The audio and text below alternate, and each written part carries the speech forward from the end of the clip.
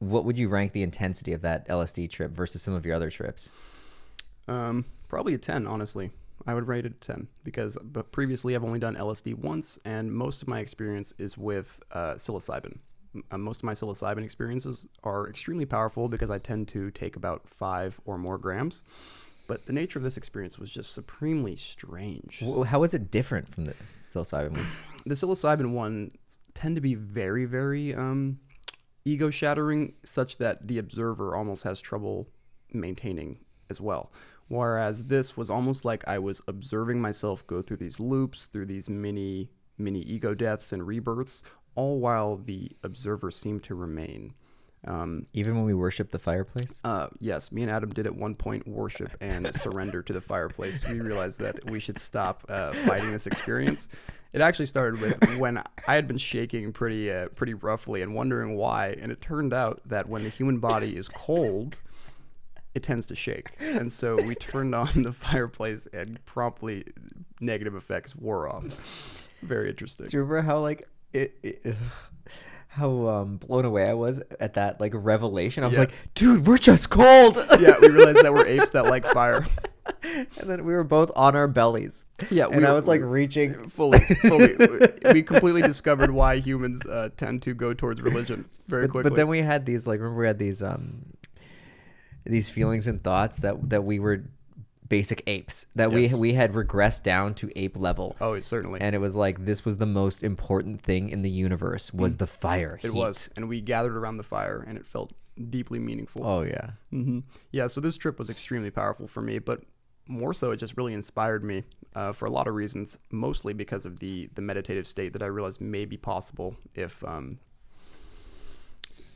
you were able to keep your composure on LSD. But if you were meditating from the get-go, you probably could keep your composure much better. I think it was more challenging because we were pinging off each other. Yeah, absolutely. It's just the tremendous self-awareness that comes from LSD. For example, I was somewhat hungry going into it, and I felt as if I could feel every stomach, not cramp, but clench, so to speak. I was feeling every muscle in my body. We had just worked out earlier. I could hear tremendously well. I was hearing water falling outside, and that allowed me to observe essentially many levels of phenomena, and that was deeply meditative, I would say. Yeah, and then just full on putting the Sam Harris. I think I picked a random day. It was like day 24, I think, it didn't of the even matter. Sam Harris, and it was just. I remember it's so synchronistic too, because the things he was saying were matching. Right, I forget. I don't know right now, but he was saying things that were exactly what we were thinking, and we're like, whoa. It was almost like Sam knew we were on acid, and he was just guiding. He's like, all right, guys, you just went to oblivion. We also wrapped up the acid trip with Sam Harris once again, and so that was a great way to close it out. Yeah, it keeps you calm. I don't want to say grounded because I was never really grounded. I was just calm. Yeah, I think that's the sticky note that maybe didn't fully make it into the psyche. Yeah, but you can't be grounded. No, because you're leaving the ground. Yeah, you're fucking soaring, man, through the cosmos. Absolutely. So you compare that, how would you compare that to like a 10-gram mushroom trip? Like what are the primary differences besides what you stated about, your sense of awareness being completely subtracted on the mushrooms? What would you say the visual differences are? A 10-gram mushroom trip has similar visuals in terms of like the breathing of the room and subtle things like that. But actually, I didn't have tremendous visuals on a 10-gram mushroom trip. Much more what I had was a deep sense of a narrative going on. It was like I was being immersed in a different environment altogether. When I did 10 grams of mushrooms, it was on a beach where a lot of trees were nearby. And the major difference that I can notice is that being cast into a narrative is something that mushrooms really tend to do for me. And it's something that I cannot just like abstract out of. Like storyline? When I say narrative, I mean, yeah, more so like it has a point, like a conclusion, whereas this was many things occurring to me in any given moment. That sounds chaotic. Yeah, it was rather chaotic. So the acid was more chaotic than the mushrooms. You feel like the mushrooms are trying to like lead you to some revelation? Or it could just be you leading yourself or something like that. But the nature of the mushrooms seems to be to have a theme almost that I'm left struck with afterwards. Whereas this, it almost felt like I could have directed my own theme if I focused enough. So this is more exploratory then? Absolutely. I think LSD is a tremendous tool for exploration of the psyche. And psilocybin is as well, but I think for different reasons. I also, after this trip, completely understand why the 60s and 70s are just rife with people who flee to the East after having an LSD experience. I instantly think of Steve Jobs when you say that. Do you? Yeah. Apple wouldn't exist without acid. Yeah, I think of Ram Dass and figures of that cohort. Oh, yeah. Yeah, it just all made sense after that. When you see the states that may be possible on LSD, you wonder if these could be induced through deep focus and awareness. And you know, the traditional dose back in the 60s and 70s was about 250. Really? Yeah, on average it was like 250 to 350. Really? That was their dose, man. I was about ready to enroll with the monks. How did it drop to 100? Like these days the average dose is 100. And keep in mind, 100 of street blotter is usually 50 to 70. Maybe it's because, well, actually it's pretty unlikely they're being used more recreationally now, right? They are being used more. Maybe that's why. More than the 60s and that's 70s? No, they for sure. Really? Maybe it's dropped. First of all, obviously for money, people don't want to give that much out. But I think you have more recreational potential from a lower dose because you can control it more. Absolutely. Your ego doesn't dissolve. Yeah. I mean, sometimes, but you know. Yeah. I almost wonder what a low dose, like 50 to 70 micrograms of LSD is like. I'll give it a try. Yeah, I think it's I'll have to. it's relative. It can be intense. I went to Cirque du Soleil on 70. How was it? Oh, it was so cool. I always remember the dance. There was this dance with this woman, and she was on like, you know, those huge rope swings. He's hanging from her hands, and they're like throwing each other. And I remember like when he'd throw her, you could see like this trail of just. It was so mystical. Yeah, it's so cool. I think now that I'm thinking about it, more visual, really, actually, because I was more consciously aware of what was going on. I think our trip, surprisingly enough, the 2 to 250 we did was very visual, but I want to make this note now while I remember it, because like when you're that far mentally gone, the visuals hold so little importance, eh? Yeah. Like on the lower doses, you're like, wow, this looks so cool. But when you're that gone, you don't give a fuck. Yeah, after you just spent a few minutes in Adam's body, you're not so worried about, some pretty colors you may be seeing. That's what I mean. So the lower doses in a sense are more visual just because you're more aware of them. Yeah, absolutely. Don't really remember what I was about to say about mushrooms. Let me think. Mushrooms are beautiful. Yeah, definitely. Taste good fried. Yeah. Not to you. No, they taste disgusting. And we have such different tastes. I love mushrooms. I love olives. Man, that's disgusting. Oh, I remember what I was going to say. I think one of the biggest differences that I can notice about LSD versus psilocybin is just the stimulant effect that I get from LSD. And it's really reminiscent to me of stimulants that I was addicted to, such as Adderall. Actually, it was only Adderall. How did you stay seated, man? I was circling. Yeah, I mean, I only stayed seated for a brief amount of time. And I think the reason that I wasn't was just because I was stimulated towards another act at that moment, just maybe feeling my muscles clench or something like that. Did you ever start circling? Yes, I did. Oh, you did? Okay. Yeah, I definitely started circling. Yeah, the feeling in the body is a lot like a stimulant to me. The energy that's being given to you. Mushrooms make me very tired. Dude, there's no electricity in mushrooms. No Remember electricity. you were saying with it feels so electric. Like you feel like you've got That must be on the video because I absolutely... No, it is. Yeah. You're like fucking Palpatine, and you're like, yeah, literally. That's essentially. If you want to sum up me and Adam's acid trip, it was us both going back and forth with electricity dueling. Yep. Yeah. We were the Dark Sith Lords. Yes, we absolutely were. It was very strange. Cool though. Yeah, the hyper awareness of the body. And but we are electric. That's why the electricity thing. affects us. Indeed. Like the brain is electrical impulses. Yes, yep. So it's like you're just hyper aware of all of that. And the way muscle fiber, like the way that it fires and twitches, it's all electrical impulses. Yeah, I think that's probably a misconception if somebody hasn't done LSD and they have maybe a negative impression of it. A lot of people probably mistake the hyper awareness for illusion. Like I think really a lot of times people are tripping out on LSD. They're actually noticing real things that they didn't before, as opposed to seeing fairies dance on your hand or something.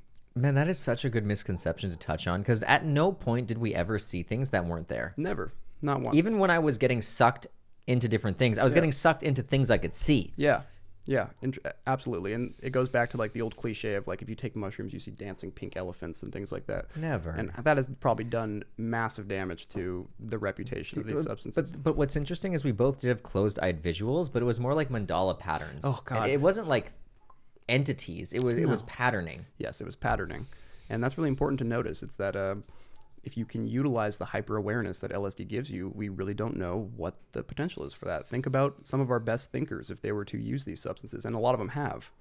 DNA. Yeah. I mean, Yeah. I would love to see some inventor types or some even politicians try this substance. But so what's the difference to you between LSA and LSD, if any? Oh man, so I've only had two real LSA trips, and the one that I've told you about was the 25 seeds worth of Hawaiian baby wood rose, which comparatively to morning glory seeds actually have more lysergamides in them. So I forget which ones they are. One of them has LSH, or it's rumored. Have you ever heard this rumor? You can convert the LSA into LSH by adding peppermint oil. Never heard of it. Maybe it's not a rumor anymore. They used to say that the peppermint oil somehow has some conversion qualities, and they would say that whatever this LSH is more visual. So for whatever reason, I did add peppermint oil just to make note of that. I think it's all bullshit. But visually speaking, LSA was like a totally different drug. Really? Heavy tracers. Very. Did you get many tracers? I did on my first acid trip, but not on this one. No, I had some tracers, but the LSA tracers were like, keep in mind, again, a heavy dose of LSA is 9. I took 25. So I was on like a massive dose. I'd go like this, and like I could still see where my hand was. That was my first LSD trip. In the video, I'd go like this, and I felt as if I could see the entire trace of my hand. But not only that, the potential movements my hand could have taken when I did that. Ooh, that's interesting. It was extremely strange. See, I didn't see potential movements. Yes. But beyond that, there was the number one difference was there was no patterning. Zero. Really? Like, you know how like on acid, like you can see the woods kind of like flowing, and in like even Especially a white wall, the ceilings that you can see like some patterns forming. No patterns. But the most fascinating visual that I've got, that I've only ever gotten on LSA, and like, you know, you can get trails and other things. LSA had these unique fireworks effects. Like, I would look at something, even if there was no light, and I would see like these exploding balls of light, like actually just sparking, like it actually looked like little fireworks, and they would just explode. Like, Man. it was so weird. And then the this like highlighter effect, where there was this angelic aura around my face. Like, I remember looking in the mirror, and I'm white skinned, but my face was like someone turned the exposure levels off the charts, and it was radiating white, but it would kind of like, it would go down in intensity. Like someone would turn down the dial, but it was like a steady down and up. So it would do this wavering, like where I would like glow, actually glowing. And then I'd do this, and then I could see like the glowing like trail of my face, and then the fireworks would go.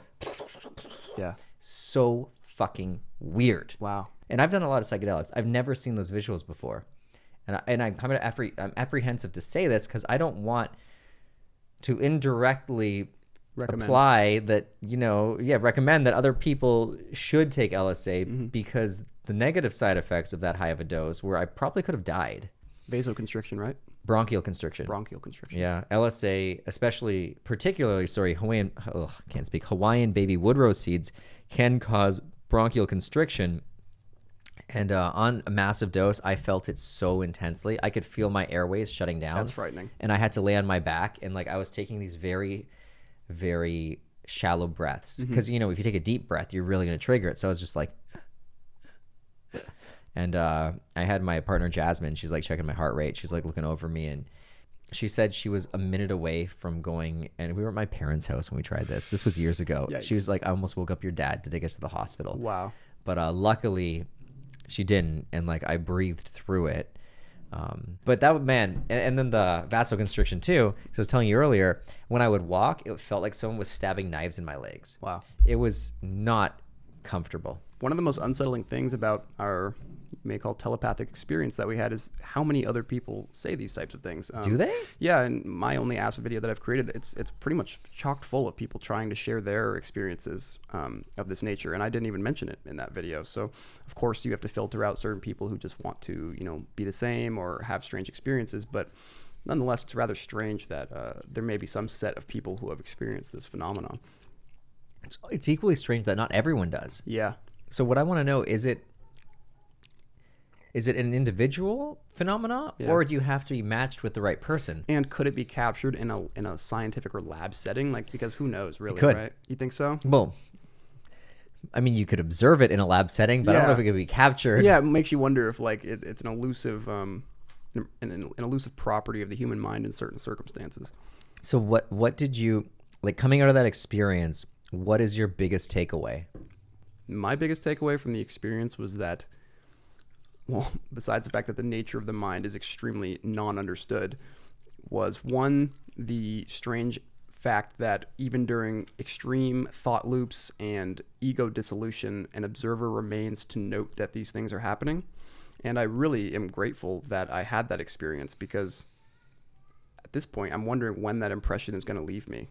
And besides that, of course, there's the remaining questions about how this phenomenon that I experienced with you happened. I am absolutely, I guess, befuddled. I don't understand whatsoever. Befuddled. I am befuddled. Wait, where's his monocle? I told you I was an NPC. Yeah, what was yours? My biggest takeaway? Yeah. I'm not totally clear what yours was. Yeah, I'm not fully clear what mine was either. I really don't know. My biggest takeaway is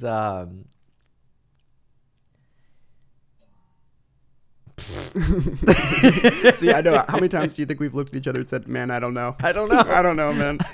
I don't care how smart you think you are." That is it, though. My biggest takeaway is I don't know anything. Okay, I'll say that's mine then too. I have no idea. I had a pretty good understanding of what reality was. Yes. And then after that, after my belly was on the floor near the fireplace, I think I lost most sense of what was going on. After I was in your brain and sucked through my goddamn DMT bottle, I have no idea. Did you enjoy your stay? That was so scary. Maybe you can get into it next time. Teach me how to hug. I teach you how to hug. Mm-hmm. I think you have some emotional insecurities. I think you're absolutely right. I completely agree with you. That it's only, you got to work on them. Even the forces of LSD cannot break down my emotional shields. Oh, and they won't. So if you could do something differently going into that trip, what would you have done differently? I don't know. I really don't know, because I couldn't have predicted what actually occurred to us, so it's hard to say. Well, what did you think was going to happen? I thought that it would be, I mean, really, honestly, I went into it very open-minded, to be completely honest, because I've only done it once before, and I didn't want to be naive and think that this was going to be a replication of my first experience. And so, yeah, I'll have to probably think about that for a while. But still, was it very different than what you would have assumed?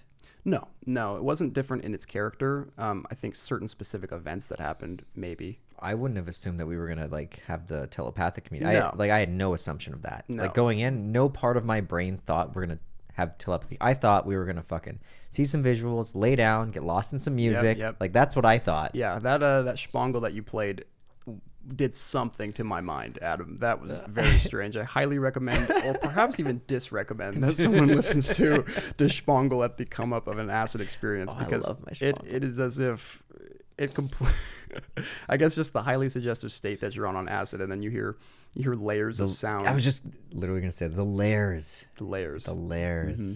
And Yes. have you noticed on acid you can actually like break apart the layers in ways that Indeed. when you're sober you can't? Especially with your sound system, man. It was absurd. I told you. Yeah, it was. You did tell me. You warned me. To be fair, Adam completely warned me. He said, you're going to hear Spangle on this sound set, and you might not come back the same I was person. like, I spent more on the sound set than my first car. Yeah, you did. That's absolutely true. And it was worth it. It was worth it, because you might be able to form a small black hole if you listen to enough Spangle on acid. That's for sure. That was cool. Yeah. Oh, boy. So what else do you want to talk about? I'm feeling like our podcast is nearing the end. Yeah, I think it is. Yeah. That's okay. No, it's good. I think Short and sweet. This was absolutely great. Yeah. Yeah. So let's plug your channel. Let's plug my channel. Come subscribe to the Quentin Experiment. I'm trying different substances and trying to describe their character. Yeah. I'm going to talk to the camera now. Ooh, let's do the switch up from you to the camera.